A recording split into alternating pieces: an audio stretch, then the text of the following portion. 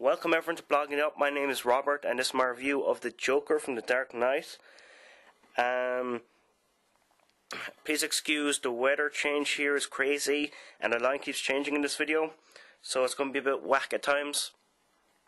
But yeah, this Joker figure from The Dark Knight, a very hard figure to find in most stores in America. If you're from Ireland and you're wondering where I got this from, I got it from eBay. It actually came really fast, and it's in perfect condition. I don't know why someone would want to sell this, because it's such a nostalgia figure. But yeah, cost me about €30 came to all together with postage and packaging, and I think it was worth it, because this is a figure that's so hard to get, and you kind of feel like a king when you have it. But first off, you've got Batman here at the side of the box, which is very nice art. It says a Joker with crime scene evidence. There's a Joker in there in all his glory, and you get a card with him with the evidence bag. And what I love about this packaging is this part. It's hollow there, so it looks like the bat sign is breaking through the packaging. Oh, there we go. Lighting's changing. Now I gotta fix this on the camera. Here we go. So, yeah, like I said, the bat signal looks like it's breaking out like in the trailer. At the back, you've got a detailed version of Joker's face here, which is actually better looking than the actual figure itself. Oh, and there goes the lighting again. At the back, you have different figures like the Batman, the Joker Goon, and Batman again with the mask on. So overall, fantastic packaging. It makes me not want to open this figure, but I'm going to open it. I'll probably purchase another figure down the line and keep in the package. So I'm going to open it now and give you guys a review of the figure. So this is a Joker head to toe shot.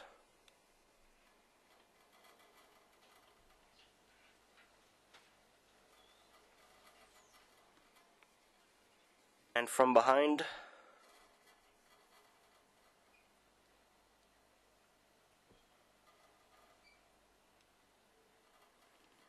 before I dive into the look of the Joker, you get this with the Joker. It's a Joker playing card from the movie with an evidence bag.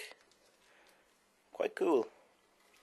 All these figures come with different accessories. Like the Goons, you'll get the Goon mask. With Batman, you get a Batman mask. And with Joker, I think, is the best prop you get with him, which is the card.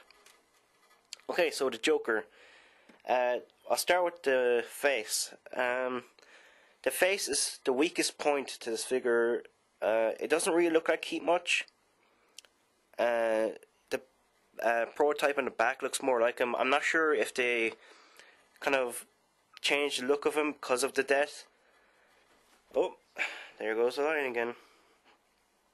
But it's not as bad.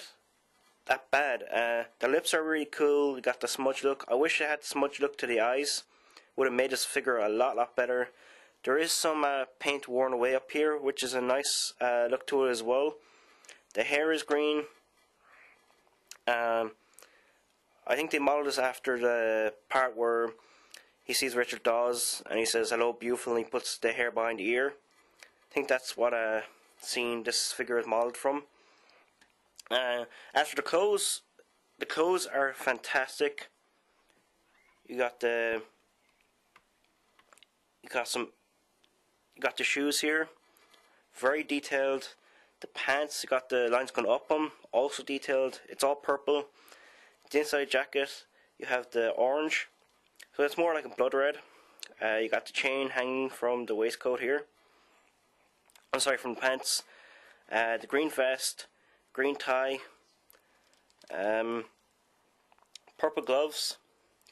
You get a knife in his hand, which is also cool. Doesn't this weather suck? His head can move 360 degrees.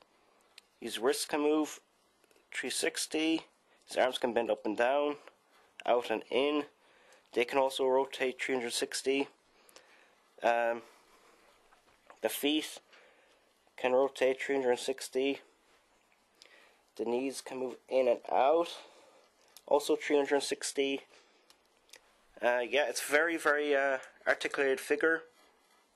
Very nice figure. If you somehow pick this figure up, it's definitely worth having. It's fantastic. I love the playing card with it. The clothes look great.